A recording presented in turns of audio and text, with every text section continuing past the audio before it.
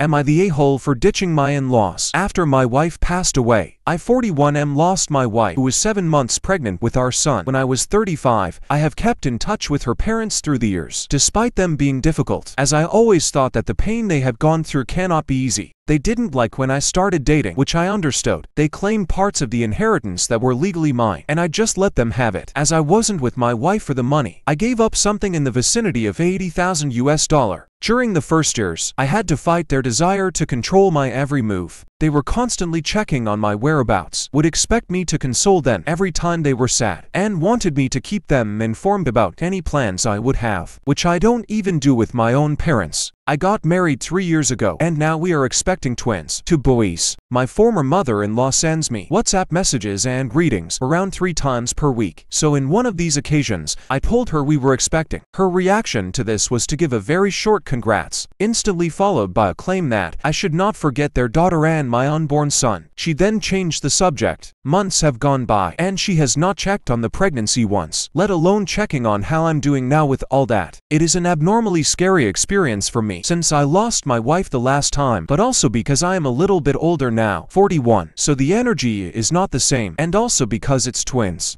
I feel this is a one-way, energy-draining relationship where they ask and ask from me, but never even care for a second about me as a person or my well-being, as if I was some sort of placeholder for the love they had for their daughter, but couldn't care less for my life or what is going on with me, so I am thinking in just talking to them and ending the relationship. Am I the a-hole if I do this? Here are the top comments. It seems that her parents are still struggling, so they want to watch you struggle too, and that's not at all fair to you. My family lost my oldest sister, 29 at the time, and we still keep in touch with her husband. My parents still go to dinner with him at least once a month. When he was ready to start dating again, he talked to my parents and was terrified that the family would be mad at him for moving on, but we all encouraged him to date and find happiness again.